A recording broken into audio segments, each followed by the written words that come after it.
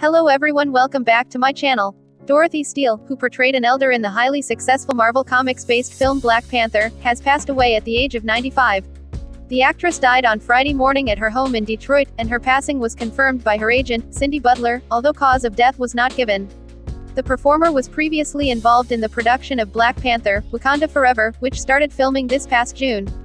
Born in 1926, Steel didn't land an acting role until she was 88, as a tribute leader in Marvel's Black Panther.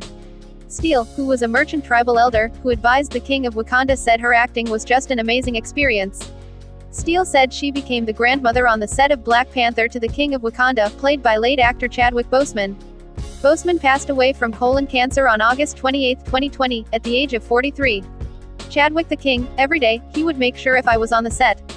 He would come by, and make sure he gave me a big old hug and kiss, says Steel. Black Panther was not just a movie, but a movement.